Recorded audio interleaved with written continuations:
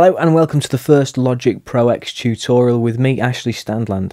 In this series we're going to be taking a look at Logic from the basics right up to some more advanced features.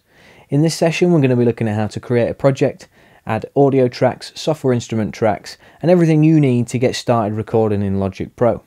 If you've got any questions, leave them in the comments below and I'll get them answered. Let's go!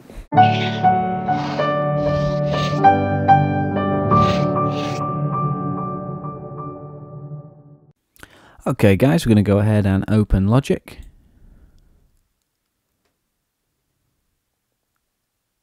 And we're going to go create a new project from a template.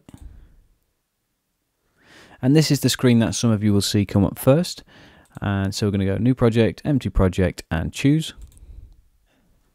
And here we go. So then we're going to click on audio. We're going to make sure our inputs are correct. So I'm using an interface, the Audient ID4. You might be using a Scala or a Universal, whatever it may be. Make sure your audio inputs are right there and outputs are there.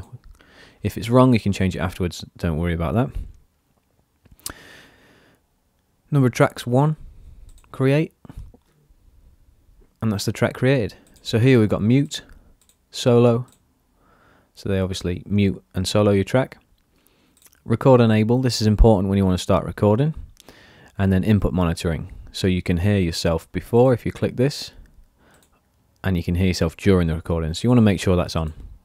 So you can go ahead and either press R on the keyboard or press record, and that's going to start recording for you. So this is recording with a click at the minute, and the click is 120 beats per minute, as you can see here. You can change this just by running it up and down. We're going to get rid of that, and if you want to get rid of the click, click on that one, right click there, click while recording, gone. And that's setting up an audio track to record. As I said earlier, if you have set up your inputs wrong, you can change this by going into Mixer or this channel strip here, and you see inputs here, and you can change your input there. So that's now changed to the DI on my interface. So the direct input. So we'll change it back to microphone and we can see the microphone's still up there. If you wanted to record in with a keyboard that sends MIDI data to Logic, a lot of these new keyboards are MIDI enabled now, so you can send MIDI data. Same as electric drum kits, you can send MIDI data. You're going to go right click, software instrument, so right click anywhere in here, or you can go on this little plus here and add a software instrument there. You're going to see that it's a sampler, it's the EXS. Well, that's a mouthful. EXS24, there we go. So number of tracks 1 and create that there.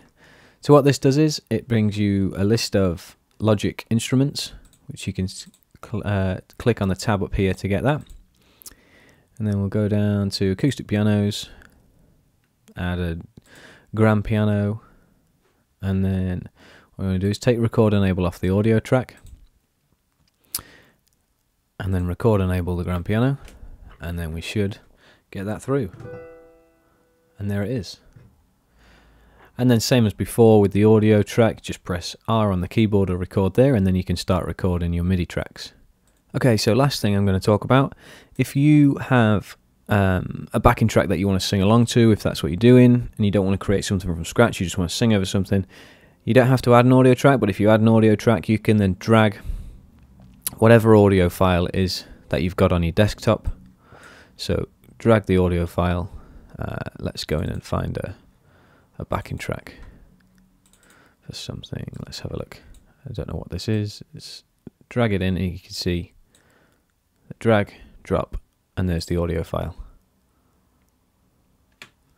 And then it plays there, and then you can sing over it or whatever you want to put the audio in there for. And that's adding an audio track. So they're the basics you need to know to get going recording in Logic. I am going to go into a more in-depth look at setting up a Logic profile in a different video. We're going to go into preferences and look at buffer size and sample rates and see how that affects the projects and why we will want to use these. But for now, that should get you going recording in Logic. Alright, thanks a lot guys. To help us bring you more content, please support us by subscribing to our channel.